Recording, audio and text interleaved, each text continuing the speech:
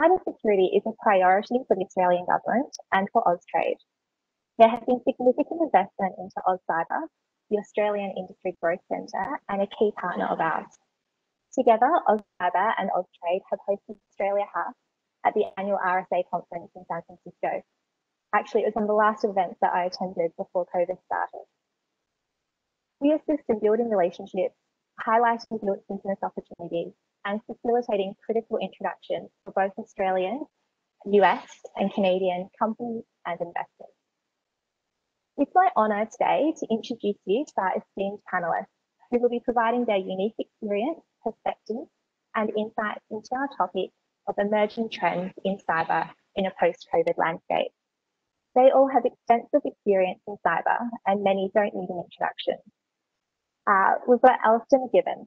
Alastair is the Chief Strategy Officer at CyberCX, the largest end-to-end cyber solution in Australia. Prior to that, Alastair was Deputy Secretary of the National Cybersecurity in Australia's Department of Home Affairs. He was the head of the Australian Cybersecurity Centre and the Deputy Director General at the Australian Systems Directorate. He was also Special Advisor to the Prime Minister on cybersecurity. We've also got Dr. Zulfikar Ramzan. Zulfikar is the Chief Technology Officer at RSA, where he is responsible for developing RSA's technology strategy. He's also been CTO and Chief Scientist for several companies that were acquired by Bluecoat, Cisco, and Sourcefire. And also Steve Ingram. Steve's the Managing Director with EY in New York and their American Cyber Lead. Steve previously established PwC's cybersecurity business in Australia. Steve has more than 30 years of financial crime experience, specialising in forensic services. Steve has also led many transformational programs for two of Australia's big four banks. So welcome to our discussion today, panellists. Now, to start off, Alastair, I'd like to invite you to address our audience. Thank you. Well, thank you very much, and a great pleasure to be with you today. You'll be pleased to know I've started my stopwatch. I have 7 minutes, and then I have the pleasure of handing over to my friend, Steve Ingram. Well, there's no doubt, of course, we know, and it's trite to say, that we have bifurcated economies. Those people who can work from home have now started to work from home. And we're the privileged part of the economy who can do that. And I suspect many people on this call are in that boat. We need to recognise, of course, that many people haven't been able to change the way they work, and that they're therefore much more exposed to the vagaries of our economy and to COVID-19. But for those of us who have been able to change the way we've worked, we've clearly also changed the technologies and the way we deploy our staff to work. We know that we've extended our perimeter of organisations. It's been a desire of organisations for quite some time to be able to move their staff into their homes and to change the way they work, and many managed to do that over a 24-hour period. What we have seen, of course, is that's changed the threat vectors that attackers are using. We've certainly seen an increase, at least in Australia, in activity by nation states targeting workers at home, and we've definitely seen criminal groups do the same. Now, that's logical because the mix of technologies that we're using has shifted, and the way in which people are working has shifted. And what we do know is that nation states and criminals target the wet layer, they target the end user. And end users are now not just in their offices, theoretically at least, focusing on their work. They're often multitasking, they can be distracted, and in some respects, distressed and concerned. And criminals and nation states play upon those emotions and those distractions to carry out their activities. Now, if I talk about the nature of the threat actors, criminal groups will always pivot to whatever the latest crisis is. Those who know Australia well know that we've had a pretty remarkable year. We had many months of wildfires and bushfires that swept across most states in Australia in a manner that we'd never seen before. We used the phrase unprecedented many times from about October last year through to February or so this year. We had a brief month off when some rain came and everyone thought life would return to normal, and we had the distinct disruption that comes with COVID-19. Now, Australia is in a unique situation because we've recovered from at least the first wave of COVID-19 in a manner that puts us in the top couple of countries, and as a consequence, puts us in a different geopolitical situation as we recover. But we've also started to, frankly speaking, come against some of the other significant players in our region. There's no doubt that our relationship with China is less positive than it has been in previous years.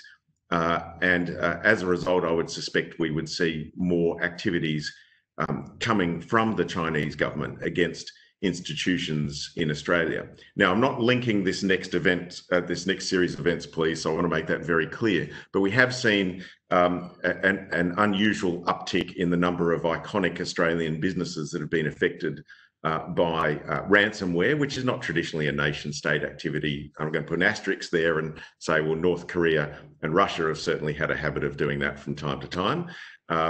But we've certainly seen some iconic companies affected by cybersecurity matters, BlueScope, Toll, Lion Brewing, and others that I can't disclose that are certainly going through some significant cyber incidents. Now, the Australian cybersecurity story, as I note my time, is an interesting one. Why would people in the United States be interested to talk to an Australian about cybersecurity? Well, I'm hoping they are. Our journey started in April 2016 with our former Prime Minister, Malcolm Turnbull, launching what was then probably the world's most stretchy cybersecurity strategy, well-funded, an intention of not looking at just the threat, but the opportunity associated with cybersecurity. He bolstered the agencies that I ended up having the pleasure of being a senior leader in, but he also invested very heavily in the development of cybersecurity skills. And you've already mentioned the concept of, for example, AusCyber and indeed our friends at Austrade and more broadly in the Department of Foreign Affairs and Trade. And that concept of scale up and start up businesses. One of the pitches I would make to you is that COVID-19 has led to the desire for greater sovereign capabilities in manufacturing. There's no doubt. We've seen it in the United States. We've certainly had that dialogue in Australia, and we see that popping up in lots of other countries. That same sense of the need for a sovereignty when it comes to manufacturing is now applying to our cybersecurity capabilities as well. The need for us as nations, particularly I believe as Western nations, to be able to act together to protect our citizenry is important. Now, we all hear of Israel as a very important cybersecurity hub. I've travelled to Israel. I think it's a remarkable country, and I think their cybersecurity startup and scale-up market is indeed wonderful. I'm talking to people, many of whom I'm sure are in the West Coast of the United States, and I've had a long and wonderful engagement with the West Coast of the United States.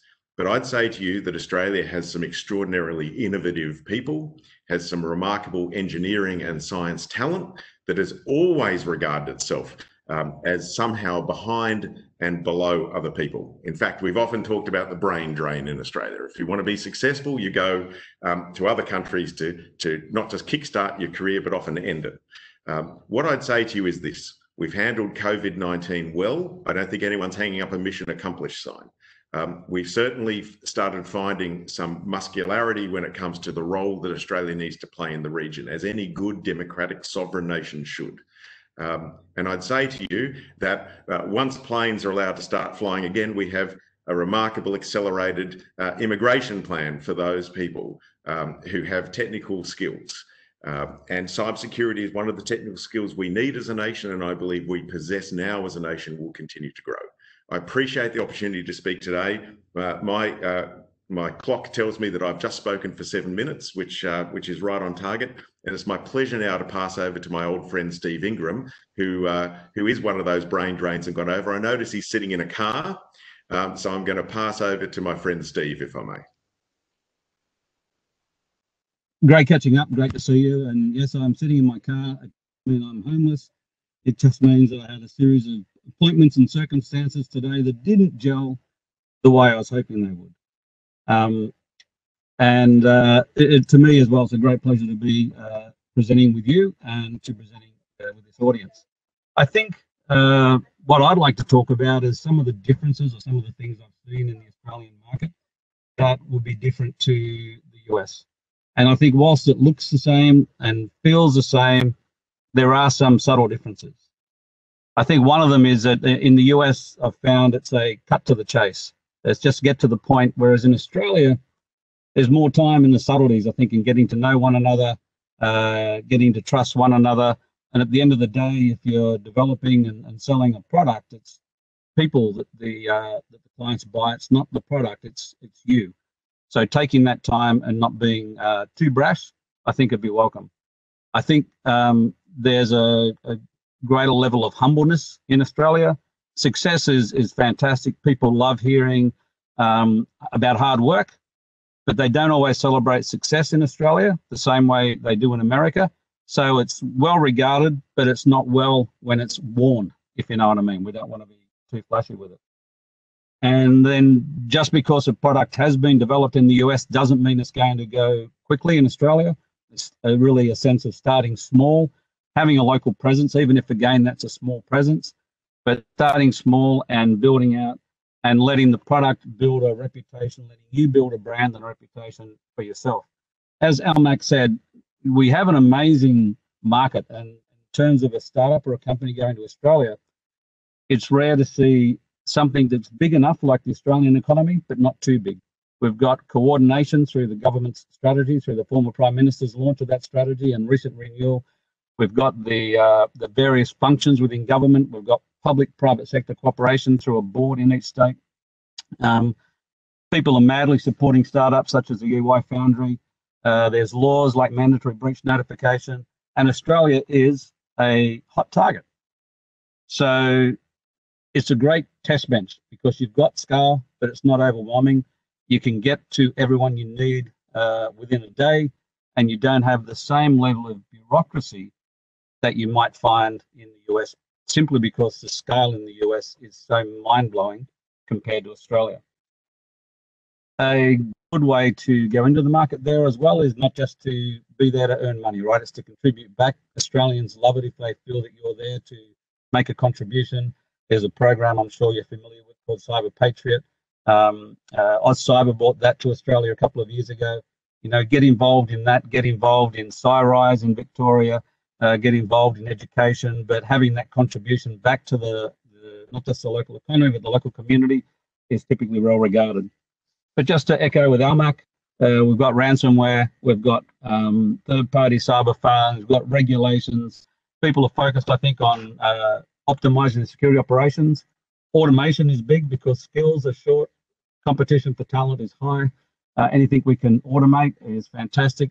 Identity, as in the US, identity is still a big issue in Australia. Cloud, securing cloud, and particularly as we move, like who'd have thought we could operate as effectively the way we have post-COVID. I mean, for years, people have been talking about working remotely, working from home, working from your car. Major banks have disaggregated their trading operations and they're operating from people's kitchens. Things that were just not possible before are possible now, but they need new infrastructure to support that. I think there's a great appetite for cloud transformation. At the end of the day, like anything in cyber, cloud is about people. It's the people, the way they embrace it, the way they deploy it, the way they build it up. That's an important aspect to remember. Practicality, getting the basics right, getting the foundations right, and don't over-decorate your solution. Right? So as much as I said, it's not a cut to the chase, it's about building the relationship at the same time. The last thing that you'd want to do is to overpromise or inflate the credentials that you have around the solution that you're proposing, because they will smell that in a heartbeat. And if Australians have anything, it's a long memory. And once you damage that reputation on that brand, it takes a long time to recover. I think they're the main points that I wanted to cover and just reinforce. It's big, but it's not too big. There's a lot of coordination, and at a government to public interface, it's very well coordinated in each state. There's a great appetite. There's a desire, Austrade, AusCyber, Cyrise, to get more innovation underway.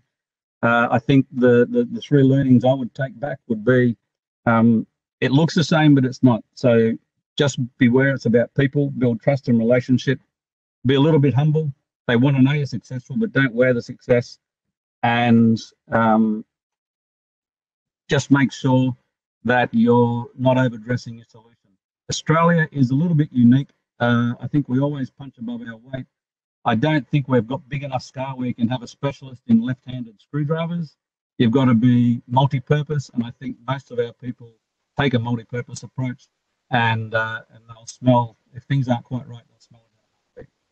But Australia would welcome companies and heading down. Excellent. Thank you, Steve. You're welcome. Excellent. Zulfikar, I'll pass over to you. Well, sure. First of all, I wanted to say thank you to each of you, to Austrade, to Adet, to Emma, for giving me the opportunity to be on this panel today. And I want to start by talking about the relationship between RSA and Australia. It actually goes quite far back. I mean, in fact, one of the most pivotal moments in RSA's history happened in the 90s.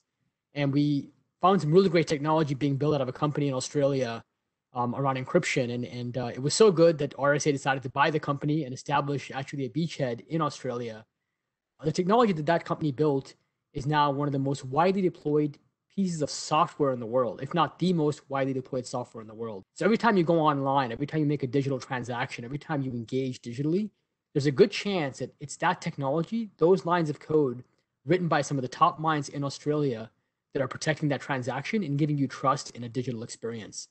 And I can tell you that just that one story alone has been very powerful. Obviously, we've been working closely with the region, not only through the membership with the Five Eyes and working with the Five Eyes, but more importantly, through our customer base. Many of our top accounts, many of those iconic brands that Alastair mentioned are customers of RSA, something we take very seriously. And we've really been honored to have that presence in the country. And I can tell you now more than ever, that presence is critical because if anything, we've learned that COVID-19 has been the greatest accelerant, the digital transformation that we've seen in recent times. Think about the way our lives have been transformed over the past few months. We have supplanted so many of our physical experiences with virtual interactions. We're doing virtual birthday parties and funerals and weddings. We're working remotely. We're buying groceries through the comfort of our own homes. And each of those capabilities was made possible through digital transformation. And so as you can imagine, for a lot of our customers, going into the COVID-19 situation, they were challenged. All of a sudden, they were forced to embrace digital transformation in a way that was perhaps somewhat unique to the way they've experienced things in the past. First and foremost, they had to enable a remote workforce. And so we would get calls on a Friday afternoon saying, hey, can you get us to enable 3,000 people by Monday morning remotely? And that was quite a daunting challenge because normally when people think about enabling a remote workforce, they tend to think about that aspect in much larger timescales where they have weeks or months to make that a reality. Suddenly we were taking that process and driving it down to hours, but we also knew that if we didn't succeed, those companies would not be able to meet their promises to their customers. And so we worked feverishly with those companies to help them enable a remote workforce, provided them with secure authentication capabilities, multi-factor authentication so they could allow their employees to connect to their back office. Now, a lot of our customers are interested in other areas. For example, how do they deal with the governance and life cycle of digital identities? That's a topic that's come up repeatedly. When people are working from home, when they're remote, digital identity becomes the main facet of identity that we interact with. And how you think about the governance and life cycle of those identities becomes really crucial. The second key problem that's come up beyond digital identity management and governance is around the Security Operations Center. Historically, the Security Operations Center was a room in a facility somewhere where people would get together, investigate incidents. They would have war rooms set up. They'd bring in key stakeholders and battle these problems together. The idea of a physical room is no longer the case. In the post-COVID-19 era, the Security Operations Center is now virtual. Everybody's working remotely. How do you handle those critical incidents? How do you make sure that your organization is resilient in that new, more modern era? That's the second problem we've been helping a lot of our customers tackle. A third problem is how do you manage digital risk? And in general, how you engage in a much more integrated risk management posture. If you think about areas like third-party risk, we talked about ransomware earlier. Ransomware may impact your organization, and certainly you have to deal with that. What if it impacts one of your suppliers and they can't supply you with something as a result? All of a sudden, even though you haven't been directly impacted with ransomware, ransomware has become a critical third-party vendor risk that you've got to address. And so a lot of our customers are thinking about areas like third-party vendor risk, annuity risk, and what it means in light of COVID-19. And then the final area, which I think is one that people often overlook, but we certainly help a lot of our customers with, is in the area of fraud and risk intelligence. And a lot of those customers are banks and credit card companies, many of them located in Australia. And quite frankly, just think about what's happened. How many of your transactions have you done online recently compared to where you were in the past? That number has gone up astronomically. And guess what? That means threat actors are in that space with much more frequency than they have been in the past. One great example, I was talking to one of our customers, and they're in the grocery sector. So they sell groceries effectively. They saw an 800% increase. That's 8x increase in the number of online fraud attempts at their grocery chains, mainly because when people are buying more groceries, threat actors are right there waiting for them to make a mistake and trying to pilfer important information in that process. And so one of the strange things with our industry is that when times are tough, it does draw out the worst in people, including the worst of cyber criminals. And so our job, I would say, never gets a moment of rest in that capacity. But I think it also means that we have an important responsibility to fulfill. Beyond that, I think looking at the response in Australia, it's been amazing. I guarantee, obviously, you can't put a mission accomplished flag up, but I'm envious of Australia when I think about where we are in the US compared to where you are in Australia. I think the difference is about 2 orders of magnitude in terms of progress in being able to deal with COVID-19. And I think as a result, a lot of the organizations in Australia are going to be thinking about the next step. How do I bring in people back to the workforce, reintroduce people into society safely, and do that in a way that continues to preserve my ability to provide key services to our customers? So I want to close by saying that the stakes have never been higher in what we do. We are embracing digital in an unprecedented way. And for us to be successful, people have to have trust in a digital experience. And as cybersecurity professionals, our goal is to enable that trust, to engender trustworthiness in digital systems. And for me, Australia has been a key market for us, and not just at RSA, but even in my prior lives at some of the startups I mentioned. Our first international forays, our first international customers were actually always in Australia, because Australia is forward-leaning in terms of where technology should be going.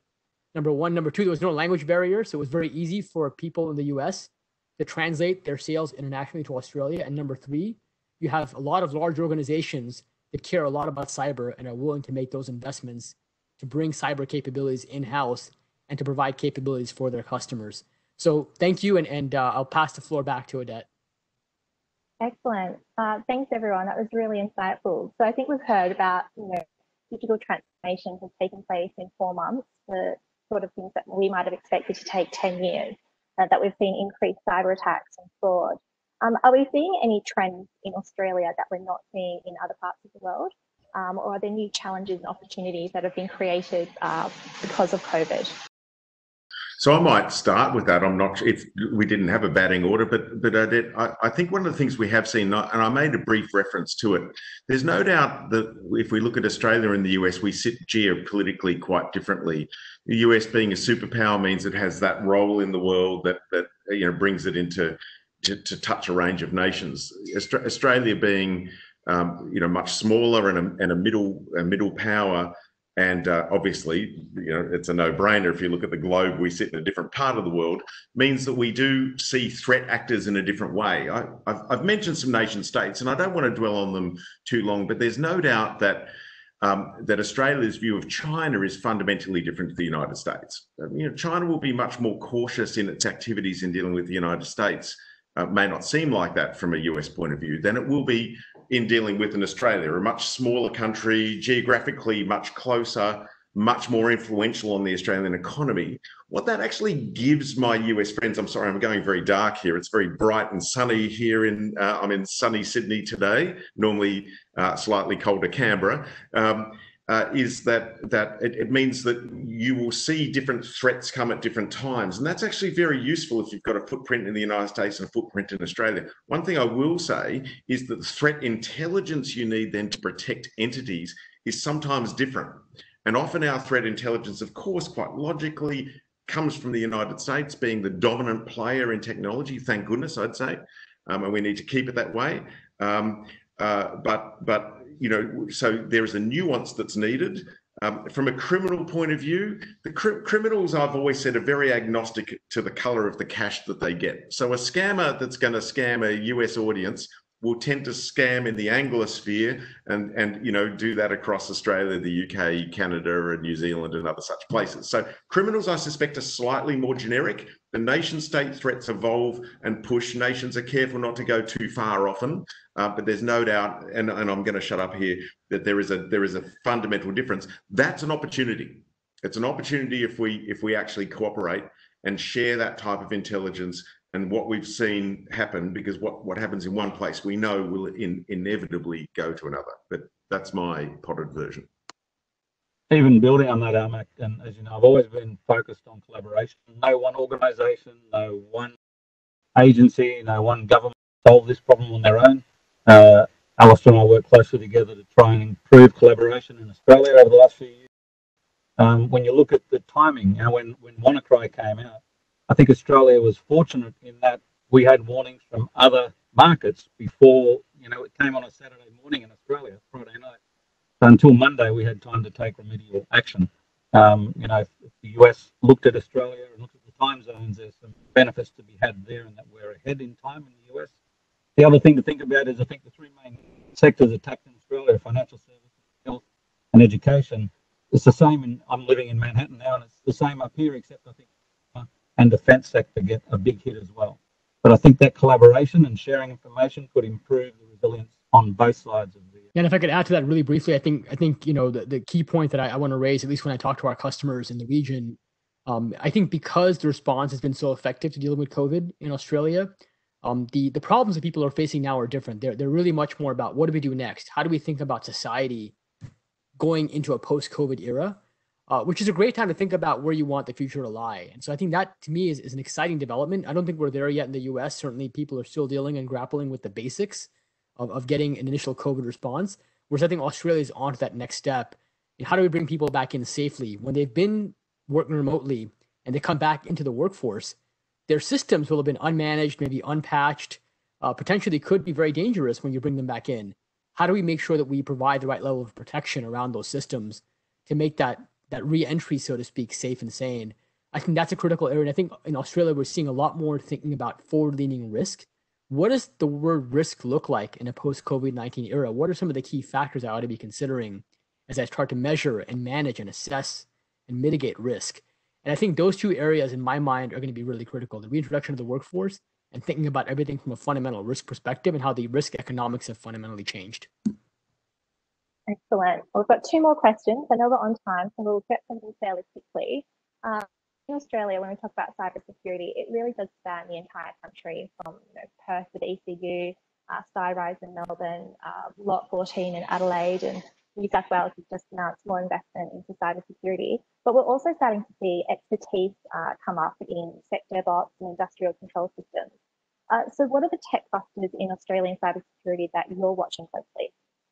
So I think if you look at our mining sector, they've been using IoT and remote activities for much longer than many other economies. And so there's really interesting skill sets there. I'm seeing quite a shift between breaking down that OT, IT barrier that we've suffered for far too long, a recognition that engineers and IT folk have created a gap for far too long, and that we need to look at these things holistically. I think that's quite an interesting shift I'm seeing in the discussions. And I think, and again, I'm just going to say, one of the great things about alliances and strong relationships between countries, and there are a few countries with as strong a relationship as the United States and Australia, and that's not just forged in war. It's forged by, in a sense, a different but similar outlook as democracies on what the world should do and how we should protect our citizens. But what interests me, and it's probably not an answer to your question, Odette, so I apologise, is I think you just come to the world with a different worldview and you solve problems differently. I think Steve encapsulated it quite well, and Zulfikar did as well. Is how do we We just come at the world slightly differently. That can be disadvantaged to us sometimes, but there are sometimes some really unique solutions that come out just with a group of people, a tiny population on the other side of the world, just look at it and go, I reckon I can solve that problem differently. And we see that constantly. How we fund it, how we then work it into global solutions. People like RSA have done a great job, as was pointed out, of acquiring smart bits of technology and working it in. I don't know if I've answered your question. All right, we'll just go on to the final question. And when we talk about what excites you and what's the next few trends in cyber in the next few years, something I've been noticing and that excites me is the American VC investment into Australian companies like Secure Code Warrior and Posada's announcements this week with Intel, ForgePoint, Goldman Sachs, Cisco. So we're seeing a lot of investment in Australia. Do you think that will continue, or what are some of the other trends that you think are exciting you in Australian cybersecurity in the next couple of years? I'm going to throw to these two guys first because I rudely answered that last one. I don't want to be known as a brash Australian. Thanks, we can't have that, Almac. We can't have that. I think that investment will continue. When you look at it, Almac before mentioned a lot of Israeli companies make a footing in Australia. That footing becomes the regional hub. Look at Zulfikar talked about buying an Australian company for that leverage. There is a lot of innovation come out of Australia, and I do think it's because we're big, but we're not too big. And so we have to be able to handle all the tools in the toolbox, not just one, so we can't specialize too much. So we do bring that different perspective. So often you just got to solve the problem and you've got to fix it.